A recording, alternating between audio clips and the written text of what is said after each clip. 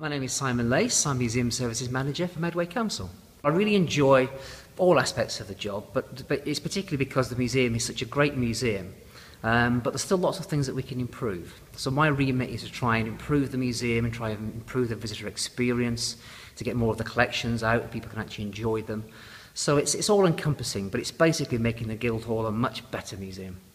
There's no such thing as a typical day for me, really, because it's just so very varied. You know, one day I may be looking at visitor statistics, and the next I'm helping with displays or helping to develop children's programs in the summer holidays. So it's very varied, and that's one of the things I really like about it.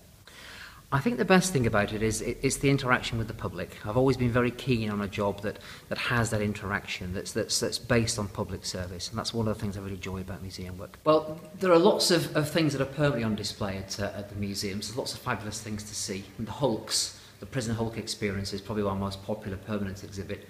But just recently we've opened a temporary exhibition called Stories from the Great War, which looks at the personal experiences of Medway residents in the First World War, and that's well worth seeing. And lots of help there from local people donating things for the exhibition, so that's on until January.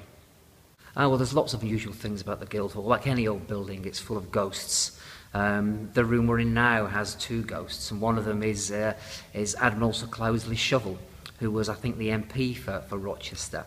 Who, I think at least 300 years after his death, can still be seen smoking a pipe on the staircase. Have you seen him? I've never seen him, not yet. I live in hope.